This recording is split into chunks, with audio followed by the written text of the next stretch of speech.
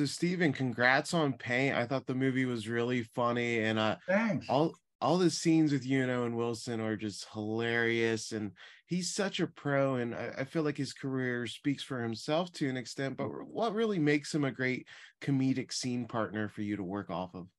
I think in a lot of comedy, less is more. And Owen goes to the very minimalist place as an actor in this role specifically because it's such a soft-spoken character, based on Bob Ross. And the fact that he does almost nothing, almost nothing, he's so low key that's hysterical in itself. And then I think the script is pretty good. And so those two things together make Owen just fantastic in this role. And the fact that his hair is a separate character. It's fantastic. Yeah, the hair is great. And what really impressed me about the script was that, the focus is on this character, Carl, but the supporting cast all have their own arcs and have their own little stories to tell. How great was it that, you're not just in a few scenes and stealing some humorous moments, but you actually have some character development throughout the movie? Yeah, very much so. It's an ensemble piece all the way through the movie, but as you say, each character has a backstory that doesn't happen in a lot of films. So you care more about the characters because they have a backstory. You want to know what happens with them, and this is an astonishing bunch of female actors in this movie. They are so good. I mean, I've been a huge fan of Michaela's and Wendy's for a long time, but everybody in the film I thought was really well cast, and that's a tribute to Britt and the writing. Yeah, and your character's so fun. Tony, he is running this local access station that's struggling, and he's not really the most like adept boss, but what And did he you doesn't want to enjoy be in about? that job, really. He doesn't want to do that job. He's not suited for that job. He's a guy that probably just wanted to be in production and way behind the camera all the time, but got stuck into a place that he probably shouldn't be, as you can tell when he tries to paint on camera. Yeah, that's a great scene. And Brett did such a great job directing and writing this. What impressed you the most about working with him and seeing how he is on set?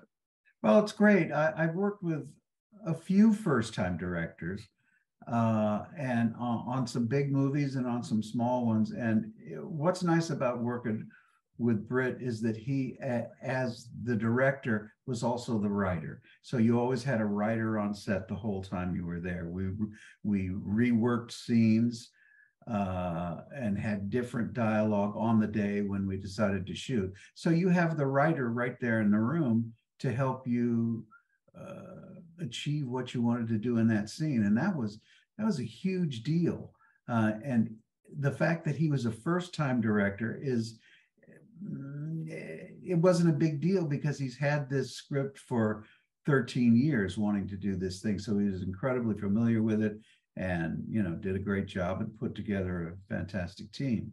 You've been so great on Barry, and with that show coming to an end, I was curious what your sort of reflections are of having such a key role in such a critically acclaimed show. And I think it's great to see it kind of like not stick around for too long or overstay its welcome. It's been quality the whole way through.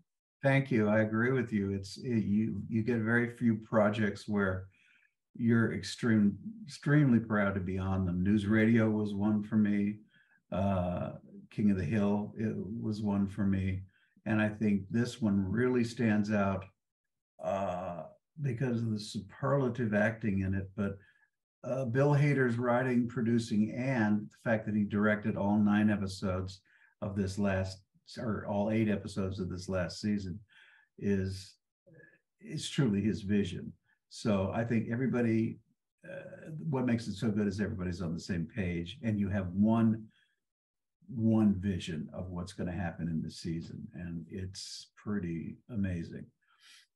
And then my last question for you, you mentioned King of the Hill, that revival's coming up. How exciting is it to get to work with Mike Judge again? Oh my goodness, Mike Well, you know, the reason I have any kind of recognition is because of Mike Judge. You know, Office Space kind of put my face in front of a lot of people. Obviously, King of the Hill doesn't, because it's just a voice, but it's something people. I mean, I've been recognized by my voice as well. So Mike Judge has made a lot of my career, and I am thrilled to be able to work with him again. I'm also working with him on another project, another animation project that's coming up. I think you're going to love. But just to be around all those people who were a family for the 13 years we did the show. I mean, we saw kids being born, marriages, divorces, deaths, and births. And it'll be lovely to get back together with them.